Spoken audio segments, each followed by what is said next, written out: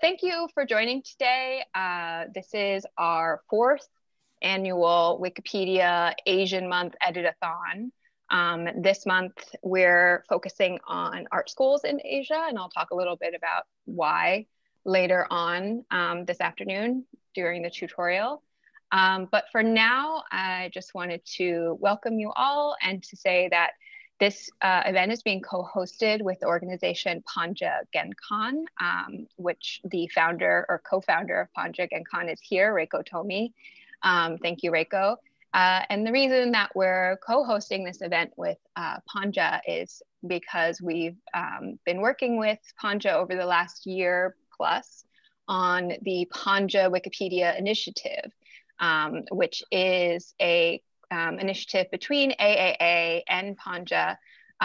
It's a project that aims to address the imbalance of art historical information freely available online. So over the last year, we've recruited and trained 12 fellows who were to serve as Wikipedia editors in order to expand the number, length, and quality of articles on post-war and contemporary Japanese art on Wikipedia. As I'm sure you all know, and this is part of the initiative that we're having today, one of the main, Wikipedia has a major imbalance in terms of the number of Eurocentric, Western-centric articles rather over, articles from the rest of the world, basically, but particularly Asia. So that's one of the major goals of the PWI project, is to correct that imbalance. And the goal of the first year of the initiative was to publish or substantially expand a total of 100 articles. Sorry, working from home. As of October 2021, the 12 fellows have collectively added over 250,000 words and over 3,000 references to 75 English language articles. So we're more than 3/4 of the way to our goal as of last month. And I'm going to just drop into the chat. You can see the full results of PWI on our kind of tracking dashboard over the last year. It's even being updated as we speak because the fellows, the other 12 fellows, are working on their articles over this weekend. So I'm going to introduce several of the fellows from the PWI project to share their experiences, the articles that they've worked on, and their feelings about working with Wikipedia in just a moment. But one thing I do want to mention as well is that we're hoping to continue this project into the next year. And so we're hoping to have a second round of PWI that will kick off in the first quarter of 2022. And so look out for that open call, hopefully in January or February of next year. So without further ado, I'm going to turn it over to one of our undergraduate fellows, Liam Otero, who's going to share a little bit about the work that he's done through PWI and how it relates to his broader research interests. So Liam, I'll let you take it away. Great, thank you very much. Let me just screen share, hold on. Good afternoon, everyone. My name is Liam Otero, and I'm a research fellow with the Asia Art Archive in America and PoNJA-GenKon, and I'm an alumnus of Fordham University with an interest in modern and contemporary Japanese art history, particularly in relation to painting, photography, architecture, cinema, video, and moving image art. The purpose of this research fellowship is to increase public accessibility to post-1945 Japanese art history via Wikipedia. Given Wikipedia's reams of entries on post-1945 European and American art history, the number of entries on modern and contemporary Japanese artists is comparatively smaller. Over the course of this year, I have created new and expanded existing entries on understudied and underrepresented Japanese artists from the post-1945 period. While I will not be able to discuss all of my entries in great detail, I'll briefly note that my entries were of two different categories, new and revised. New entries were entries that previously did not exist on Wikipedia. Revised refers to existing entries on a specific subject that contained extremely limited and/or inaccurate information. Given the necessity to broaden Japanese art history, this is why I did not write about well-known established figures like Takashi Murakami, Yoko Ono, or Yayoi Kusama, as their Wikipedia articles were quite expansive, well-structured, and richly informative. It was imperative for me to compose comprehensive entries that contained supremely detailed summaries. Wikipedia's presence compelled me to present my information in a coherently accessible manner, so maybe universally understood by diversified audiences, specialists, students, and the general public. I conducted exhaustive research that entailed copious time spent poring through academic journals, theses and dissertations, arts and culture newsprint, exhibition reviews, scholastic databases, digital libraries, auction house lot descriptions, etc. In numerous instances, I encountered information gaps in which crucial content could not be readily obtained from simple internet searches. To remedy this issue, I contacted the press offices of museums and galleries, nonprofit organizations, and the artists themselves. As a researcher with access to the New York Public Library, I utilized their exceptional interlibrary loan services to request digitized scans of exhibition catalogs, out-of-print newspaper magazine articles, and book chapters that otherwise were unobtainable. Now, for those of you currently enrolled in a college or university, I strongly recommend that you consult your institution's interlibrary loan services in the acquisition of reliable resources. For the entries I will discuss, I displayed key pieces of information on their backgrounds, history, and significance as context for you. After each entry, I have a few slides that feature examples of their works as visual references. My decision to create a new entry on Ichiro Fukuzawa stemmed from my surprise that there was not already an existing one on him, considering he is the individual responsible for introducing surrealism to Japan's avant-garde art communities in the 1930s. Beginning research on this entry in late February, early March, I found that a major Fukuzawa retrospective was held at the National Museum of Modern Art, Tokyo in 2019, entitled Laugh Off This Hopeless World, and it featured over 100 of his paintings. As an art historian, I have an academic interest in both the life of an artist and the distinctiveness of their style. Since the breadth of works on view demonstrated Fukuzawa's stylistic evolution, it was the perfect opportunity for me to assess the changes in his style over multiple decades. However, online photos of the works were limited and the exhibition closed 2 years ago. My only option was to obtain a checklist, which is a spreadsheet that contains every artwork on view in an exhibition along with their attributes. So take, for example, the title, dimensions, medium, lender details, etc. I contacted the press office to inquire about securing one, and I was fortunate enough to receive a response from Shogo Otani, the chief curator of the museum and the individual who conceived this retrospective. Mr. Otani supplied me with more than I originally asked for, as he emailed me the checklist and scanned pages from the exhibition catalog that revealed crucial content on Fukuzawa's stylistic influences, particularly when he traveled to the United States, Mexico, and Europe. Before I move on to the next artist, these are just a few examples of his oil on canvas and acrylic on canvas paintings.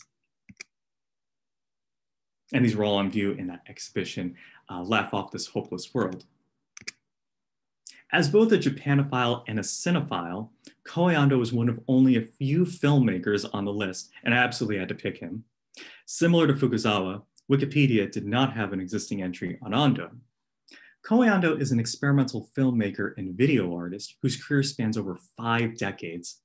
As a pioneering figure in the rise of video art in the 1960s and 70s, his early films revealed the creative possibilities of utilizing television and video recording technology for purely artistic expression. Moreover, each of his films exhibit distinct narrative structures and visual designs that are markedly different from one another, from the employment of abstract imagery to storylines grounded in magical realism.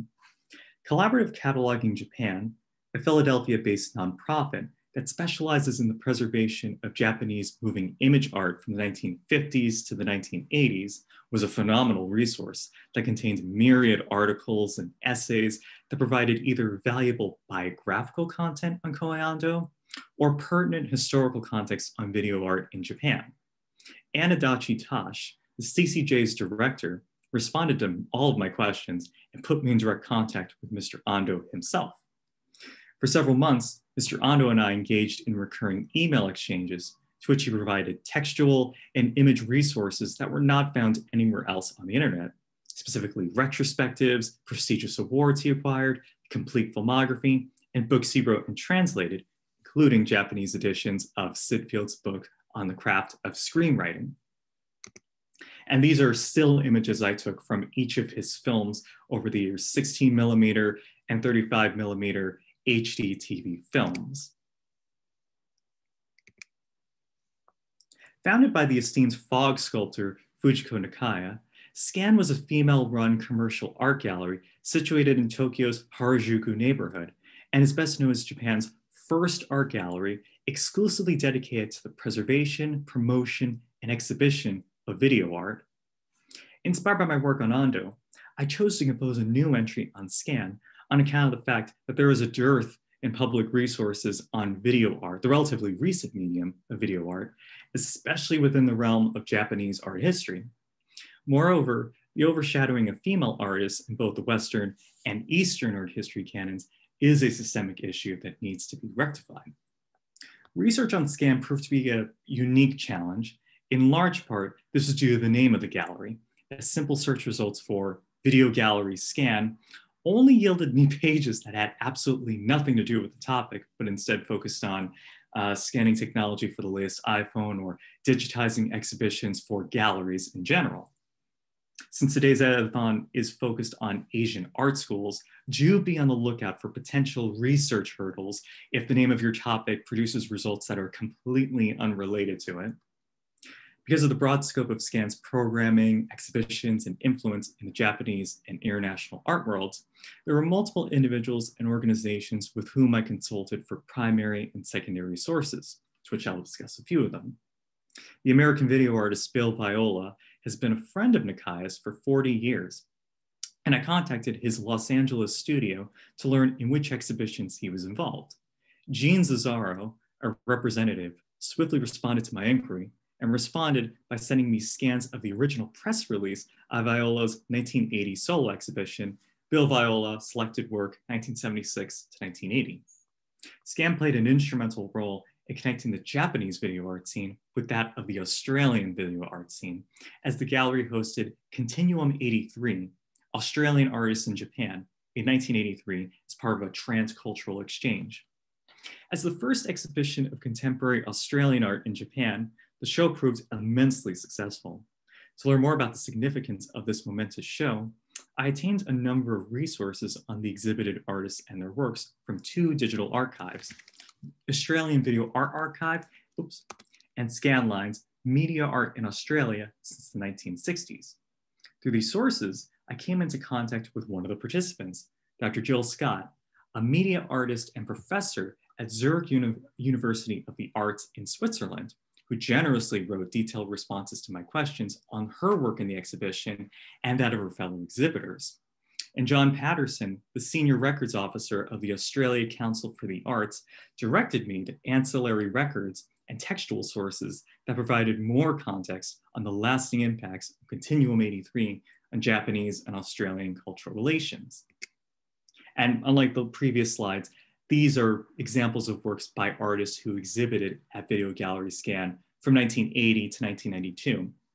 Individuals like Bill Viola, Jill Scott, Mao Kawaguchi, also collectives as well. I should mention Visual Brains, Dumb Type as a few examples. As a Wikipedia user, the benefits of this platform far outweigh the challenges. One can input their content and have it instantaneously published onto the database.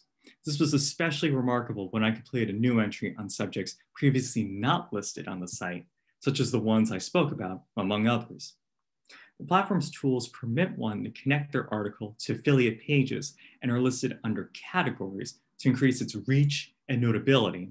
For example, after I published Koei Ando, I attached multiple categories that would ensure his placement within broad topics like Japanese filmmakers and more niche areas like Waseda University faculty. He was a professor there. The strength of my references was of the utmost importance because I wanted readers to be directed to additional materials that would elucidate the content I provided. Scroll down to the references section on any Wikipedia page, and you will find that website links are usually included as a way to guide readers to the original source for further reading. It is easy to encounter challenges that hinder one's research and writing, though. Thankfully, these difficulties prove to be minor, but should be mentioned for those of you participating today. Wikipedia's permittance of public editors allows anyone to contribute content on any topic. However, this does come at an expense where individuals may delete, revise, or completely alter your writing. The existence of the View History tab permits you to see which information has been modified should you need to reinsert or rewrite it. When publishing a new article or revisions, always assume that Wikipedia users from anywhere in the world are on the alert for changes in an article, no matter how obscure you perceive it to be.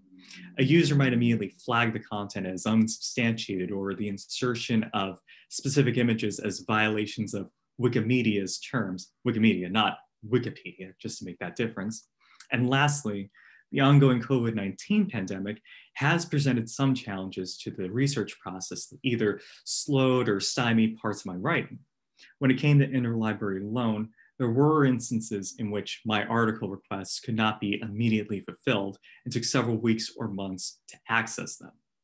And before I conclude, I just would like to take a moment to thank my supervisors, Ms. Hilary Chassé, Dr. Rico Tomi, and the entire fellowship editorial committee for their guidance, suggestions, and support over the course of this entire year. And I would like to extend my gratitude to my former professor, academic advisor, and colleague, Dr. Asado Akita at my alma mater, Fordham University, for informing me about this fellowship last fall, and for continually strengthening my resolve to pursue Japanese art, and for the continued support I have received from my professors in the Fordham Department of Art History. Thank you, and I wish you all so much success in today's public edit-a-thon. Thank you, Liam. That was wonderful. And we are going to go now to our next fellow, Keenan Jay, who recently graduated with a master's from the University of Chicago, right, Keenan? Yes, I always get which school there is which. So let me spotlight you, and I'm going to now stop. So hi, everyone. Thanks so much for being here, and thank you to Liam for that wonderful presentation. I am Keenan Jay. I graduated, as Hilary mentioned, from the master's program in the humanities at the University of Chicago this past academic year. And I also was a Pee Wee Fellow this year. And actually the first time that I ever edited a Wikipedia article was at the same event 1 year ago. So at the 2020 Wikipedia-a-thon for the Asian Art History event as well. And yeah, so I just want to talk a little bit about the benefits of, or what I found to be the benefits of working on Wikipedia. And yeah, I'd never worked on the platform before, and knowing it really changed my relationship to Wikipedia, both in the way I do research, but also in how I read the articles a bit more critically now, which I found to be really helpful. And Wikipedia is obviously such an enormous and yeah, I guess ubiquitous tool for everyone. So that this information gets out for a wider public is very important. A big part of Pee Wee for me and working on Wikipedia in general has been knowing or discovering the limits of my own knowledge with regard to post-war Japanese art, which has been really, really fruitful. Because I kind of came into the fellowship, you know, knowing or thinking that I knew a little bit about post-war Japanese art, but of course you always know less than you think you know. So it's been really great to learn about all the different artists and to see the works that, the articles that my peers in the fellowship have been publishing. And so the way I approached the fellowship, and this is the list of articles here that I wound up publishing thus far. And if you're familiar with these artists, you may recognize that it's a fairly eclectic group of artists, actually, that they don't necessarily belong to any one movement or any one medium. And so that's been one of the great joys of this fellowship and working on Wikipedia is working discursively through post-war Japanese art and kind of discovering artists through their connections to one another, and being able to expand my knowledge in that way. So next slide. So this is one of the articles that I wrote on, or edited rather, which is Hikosaka Naoyoshi, who is a pioneering conceptual artist in Japan, and also one of the central members of Bikyoto, the student activist group at Tama Art University. And this is him doing his floor event piece. And so this was an endeavor of Bikyoto to bring exhibitions outside of institutions, official institutions. So this piece was done in his own home, where he poured latex, which was then a very new material. He poured this latex all over the floor and allowed it to dry and harden, I guess, over the course of a few days, photographing the process. And then at the end, peeling the latex away as to leave the space as it was before the event. So just to talk a bit about how this was a kind of discursive research process. So the person who pressed the shutter for these photographs and a pretty important interlocutor for Hikosaka was Yasunao Tone, who now lives in New York and is the article that I'm working on right now. So it kind of started with an interest in conceptual art, generally speaking, and then wanting to know more about Japanese conceptual art, and that led me to Hikosaka. And his relationship with Tone now is leading in this other direction, studying the work of Tone in his biography. So Tone is, I guess if you can go to the next image, please. Tone is mostly known in the US as a sound artist, although as I've been discovering through my research, he really engaged in all sorts of activities, not just exclusive to sound. So it's been a great joy to learn about his work. And this is a photo of him performing Voice and Phenomenon with Suzanne Fletcher here in New York. Yeah, so just that discursive process has been really great, a great way for me to expand my knowledge. And also writing these articles has been a really great way to digest the information in a much more meaningful and much more, I think, permanent way than if you were to just encounter it on Wikipedia or reading it. So that's another one of the great benefits of working on Wikipedia and participating in events like this, and hopefully in the fellowship as well. Next slide.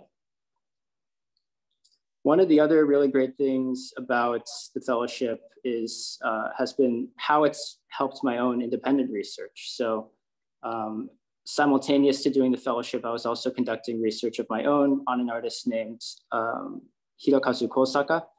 And he is a Los Angeles-based artist who was born in the Kansai area.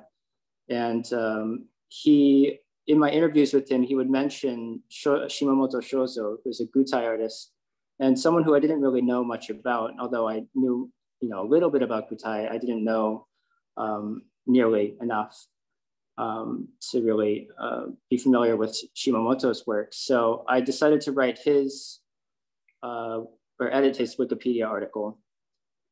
And through that process, greatly improved my own research on Hirokazu Kosaka. So this is a piece, a pretty landmark piece for Gutai art, Please Walk On Here, which was 1956. And as it turns out, Hirokazu, or rather Kosaka, saw this piece in person as a child. And if you go to the next slide,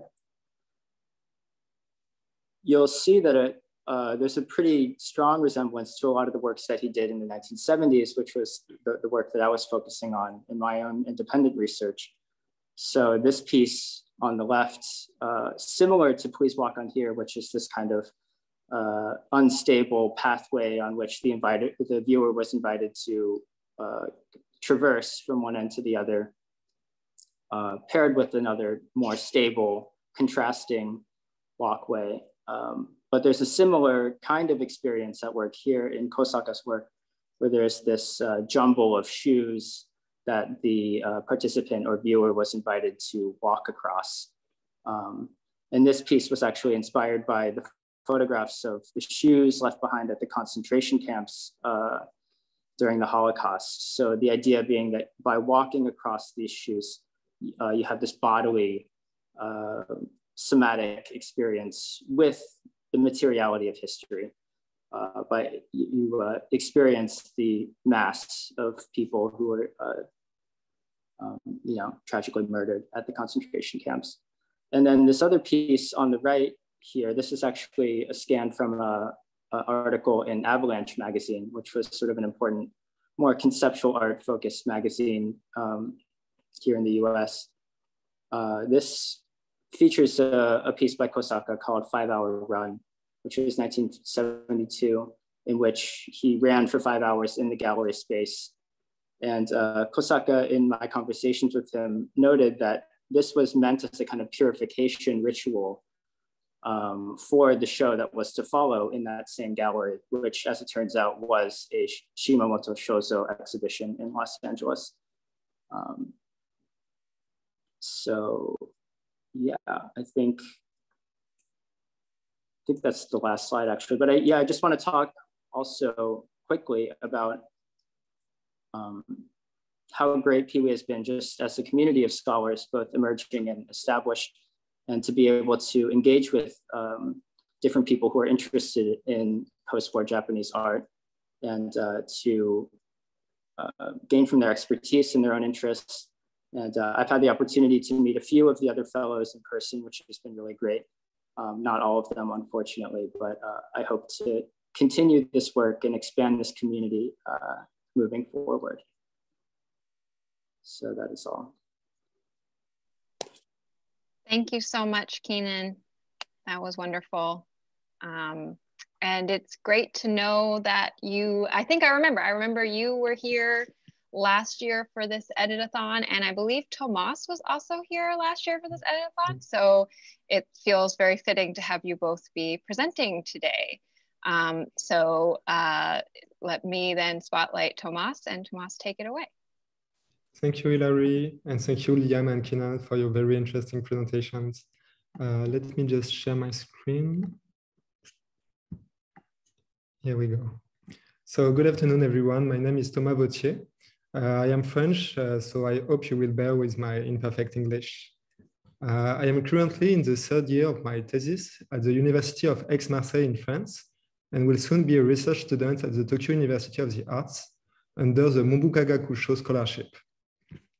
My doctoral thesis research is entitled Japanese Revitalization Art Practices since 1990, Mediating and Remedying Disasters. I am interested in contemporary Japanese art practices working in post-disaster context, 1995 and 2011, and the development of art projects and art festivals in Japan in their attempt to counteract the demographic crisis and the resulting spatial inequalities. I discovered last year the call for participation launched by PoNJA-GenKon and Asia Art Archive because of my interest for both institutions.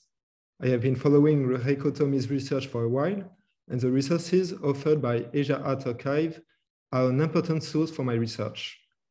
So I decided to apply after the first Wikipedia Edit-a-thon that was organized in November last year. I hope that your current experience will be as enriching as mine, and that you will also participate in this beautiful adventure. At the beginning, we had the benefit of a preparation session co-hosted by Reiko Tomi and Hilary Chassé, who explained to us how Wikipedia works and the rules of writing, especially on the usable resources, the degree of objectivity to be respected, and formatting. They also provided us with multiple resources, from tutorials to a collection of the existing literature on our potential article topics. A list of artists and movement was offered to us, to which we could also suggest others. We were continually accompanied by the duo Reiko and Hilary, who proved to be very complementary in their outlook.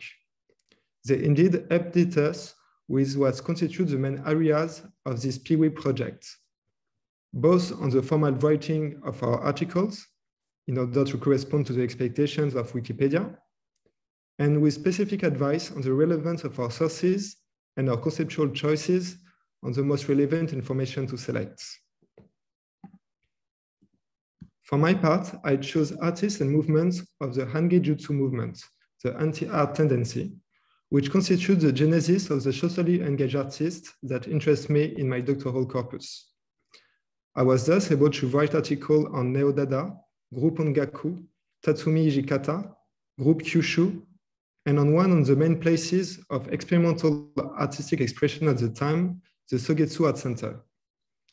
On this last article, which required a lot of research, I collaborated with another fellow, Naomi Kuromiya, who supplemented my preliminary research and my first draft of the Wikipedia page with Japanese sources she had access to. Similarly, my article on the Neo-Dada movement was contributed by another Wikipedia user who was not part of our PWI fellow class. This shows how Wikipedia is a place of co-creation, aiming at improving global knowledge through the sharing of sources and views. The practices of the 50s to 70s are currently receiving renewed interest for certain scholars, but remain little known to the general public. For me, working on this movement and artist collective was an opportunity to participate in their visibility in order to balance the often too Eurocentric vision that the history of art in general and of performance arts in particular manifests. The Neo-Dada collective has thus proposed, since the year 1960, performances happening before the times, particularly remarkable and which can be considered as more directly socially engaged than their American counterparts, such as the Neo-Dadaists Jasper John or Robert Rauschenberg. Similarly, Group Ongaku proposed concerts, notably at the Sogetsu Art Center in Tokyo in 1961, using a wide variety of instruments, including everyday objects, such as a vacuum cleaner, dishes, or washboard, in a methodology of improvisation described as automatism. This performance precedes John Cage's visit to Japan in 1962, and from then on is recognized as a pioneering work in experimental music, paving the way for Fluxus experiments that will follow. These two examples were the driving force behind my interest in these practices and my discoveries about their international contemporaneity, and even their antecedents in American European practices that are generally highly valued. In parallel with these anti-art practices, I was also interested in practices that I consider ecological, proto-anthropocenic, whether those of the conceptual photographer Hitoshi Nomura or the installation artists of the Monoa group Noriyuki Haraguchi and Nobuo Sekine. In the Moon's Core series, Hitoshi Nomura photographed the movement of the moon each night between December 1975 and June 1979.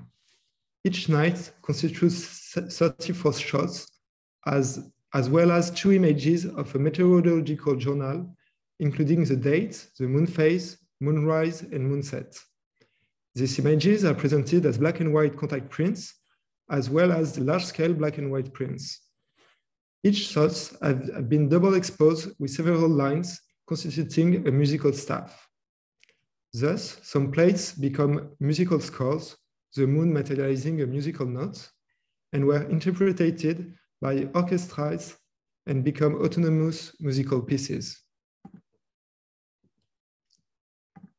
The work Oil Pool by Noriyuki Haraguchi includes oils in a low pool that serenely reflects its surroundings back at its viewer, developing a practice that engages with political and environmental issues through a kind of post-minimal vocabulary.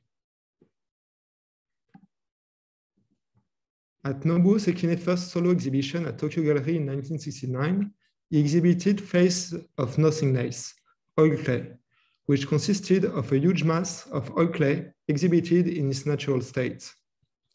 Viewers were allowed to touch this work and reshape it, implying that sculpted or not, and in contrast to its dominant physical presence, this sculpture was transient.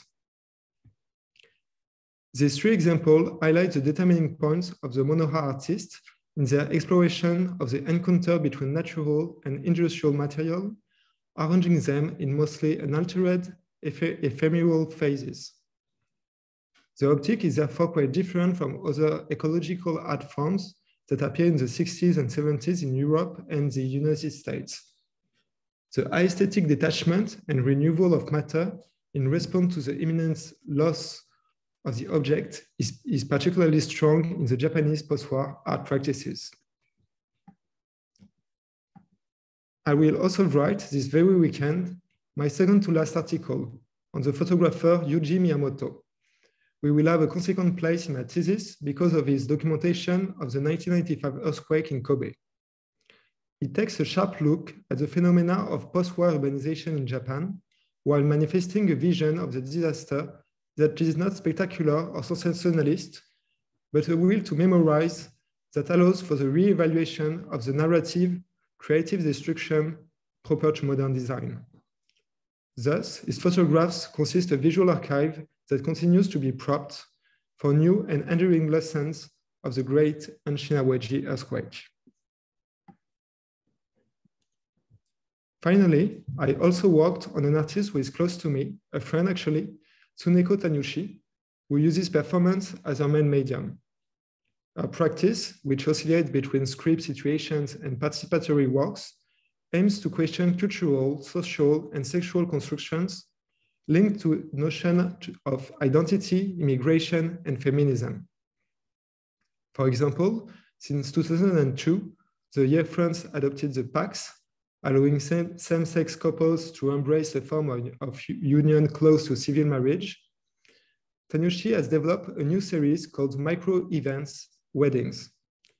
Our aim is to question, through a variety of contexts, the social norms surrounding marriage. To this date, she has married more than 290 people, men, women, all sexes and genders, and sometimes with several people at once. I have been able to work with her, and I've also recently done an interview with her that will enhance the Wikipedia page I have already written on her. This highlights for me several characteristics of Wikipedia and this PoNJA project. Increase the visibility of more or less marginal artistic practices, co-creation, and the forever evolving process. To conclude, I would say that I found this project particularly relevant to the writing of my thesis. On the one hand, because it resembles the para-curatorial character of a thesis, namely the gesture of making visible artists and practices, for my part socially engaged, and of arranging them in a logical order that tries to be relevant, as I try to do for this presentation.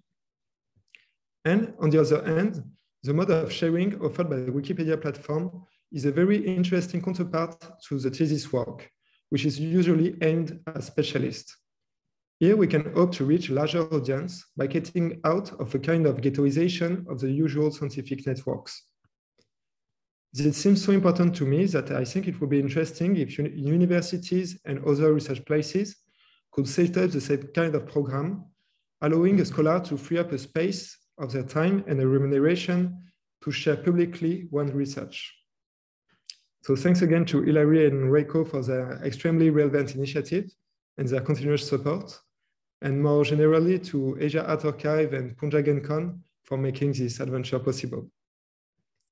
And thank you all for your attention.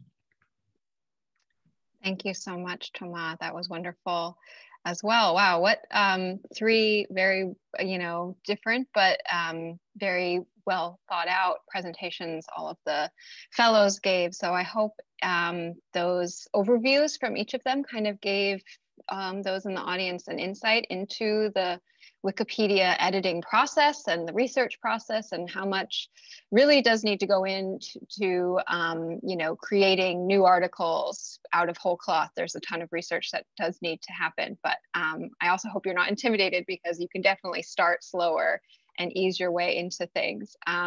So to kind of wrap up the PWE section, again, just want to say that we are hoping to continue this multi-year project, moving beyond what the fellows in 2021 have been able to do, which again, as of now, is create or edit in major ways over 75 articles, adding over 250,000 words to Wikipedia, which is just really an astonishing accomplishment.